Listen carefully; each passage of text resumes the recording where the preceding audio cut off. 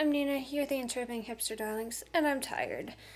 What we're going to talk about today is iconic photography after disasters, because I find this really interesting, because one of the correlations between 9/11 and the Boston Marathon bombings is one of the iconic photographs. And with 9/11, it was, the towers exploding and then an American flag in the middle of it. And I thought that was very interesting. But basically, a similar thing happened with the Boston Marathon photographs. And I think it's really interesting how in times of disaster, the American flag often becomes the iconic picture of that with smoke in the background. This is really interesting to me because the entire world thinks that America is basically like, oh yeah, fucking military strength, yeah, hell yeah, which is true.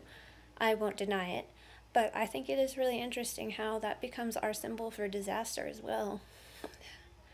And maybe I'm reading too much into this, but have you guys noticed this pattern, or is it just me? I was thinking about this last night. I thought about it today. I just couldn't get it off my mind of how iconic these photographs are and how these become symbols for what has happened. And so that's all I really wanted to talk about today. I'm really tired. I didn't want to sit in my normal spot. I need to write. I need to do things.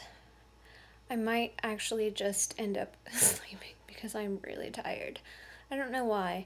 I had like 4 things of caffeine today, so I should be wired beyond belief, but I'm not. One of the interesting things today was I got eyeliner like right there on my ear, and I was like, how the hell did that happen? But yeah, that's one of the things, like these iconic photographs that become memories of disasters all have the recurring theme of starring the American flag with explosions behind them. So I just wanted to ask you guys, do you guys find a common thread in disaster photography, terrorism photography? I don't know what you call it. Just leave me one in the comments below. Thank you guys for watching, and I will see you tomorrow. Bye!